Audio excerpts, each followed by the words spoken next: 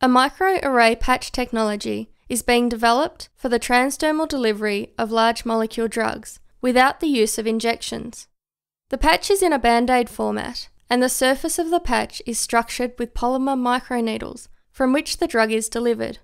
The drugs can be attached to the external surface of the polymer microneedles, integrated into the polymer, or both.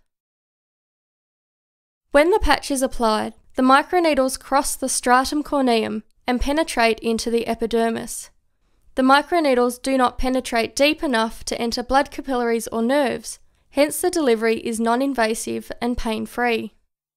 The drugs for delivery are present in a nanostructured form, facilitating uptake into the body. The microneedles are made of a polymer that is biocompatible and biodegradable. This reduces the risk of trauma to the skin and infection. The microarray patches have been designed for the delivery of peptides, proteins, hormones, vaccines, and skin repair agents.